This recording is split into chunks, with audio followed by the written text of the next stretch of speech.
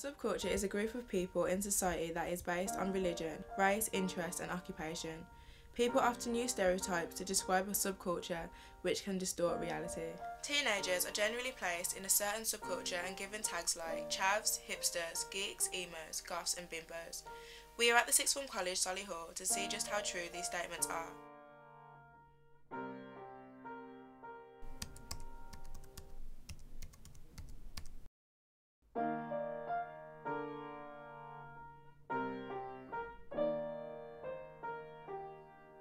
There are various different portrayals of stereotypes in the media today. According to many stories on the news, films and TV series, chavs are violent and aggressive, and spend their day committing crimes and disturbing their community. Another Hood is a great example of a film that depicts a negative light on chavs. So you wanna be a gangster? Tell me just one thing. What you know about being a hard man? Your mouth buys your bling, 'cause you haven't got it, so you might as well quit.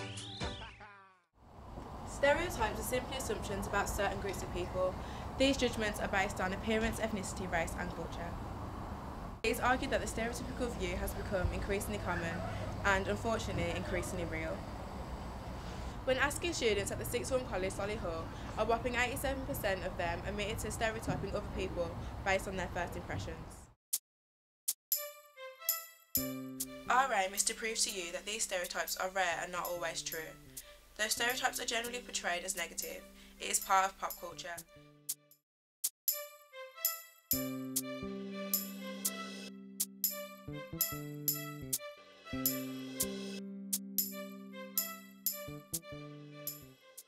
A comment on an online blog said, "Stereotypes are used too often in the world that we live in. People today make judgments about others before they know anything about them, and it's just not fair."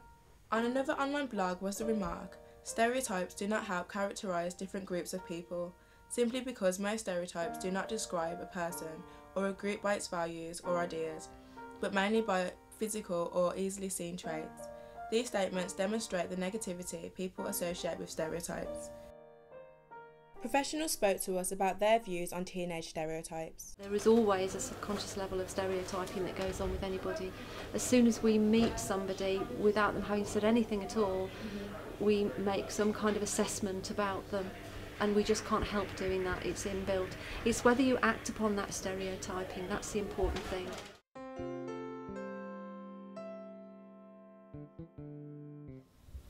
I would not say that they stereotype intentionally. Part of our job here, I think, is to change people's stereotypes. When I look at people, I make an observation about them. I think about the culture that they're from, the clothes that they wear, the attitude that they display, and based on what responses I get back, either visual or verbal or whatever, I start to piece together in my mind what I think they might be like, which might affect how I build a relationship with them. So I would hope that if I am making assessments of people rather than judgments and assumptions about people, that is something that I do to consider my relationship with students. Although these stereotypes can be true, they're often exaggerated assumptions, meaning that we are prejudging a person and not accepting them as an individual. Therefore, you are more likely to make errors in your assessment of a person's character. We have asked a range of students from college if they are stereotyped and whether they stereotype people and why. I prejudge them, so yeah, I don't know, it's just human nature, innit? I don't judge book by its cover. No, because I think it's wrong. No, I don't, but I think the only reason people do it is because it's quicker to judge someone on what they look like than actually getting to know them. Yeah, Sarah would have, but mainly by the older generations, because they don't really understand that the way I dress is doesn't reflect my beliefs. Okay, so if you saw someone with skinny jeans, a baggy shirt, a hat and long hair, what would you class them as? Well, I see most of those people around college every day, so it's a hipster.